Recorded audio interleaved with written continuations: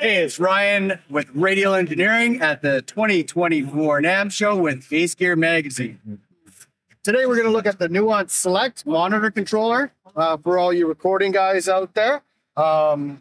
Basically what we have is we have two speaker outputs, a full range sub output, two different source inputs, mono summing of course, a mute switch that turns everything off, a preset dim on there. And we have two phones outputs, so two different independent headphone amplifiers that we can either select their source 1 or 2 to send out of either one. Phones on and off, and also an auxiliary output for either source 1 or 2. So that's your aux source 1 or source 2 out of the back.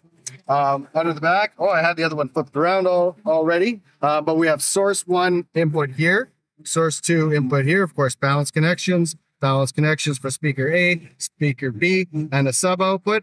The only thing that's unbalanced is your stereo auxiliary send and a locking XLR power supply.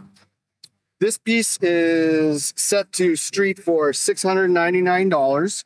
And one of the most impressive features of this monitor controller is that it is going to have the lowest noise floor out of any of your equipment.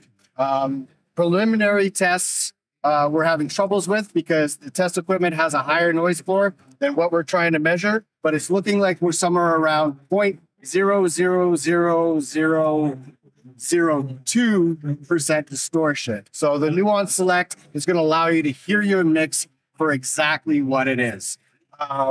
Once again, thanks for stopping by Bass Gear Magazine with Radial Engineering at the 2024 NAMM show.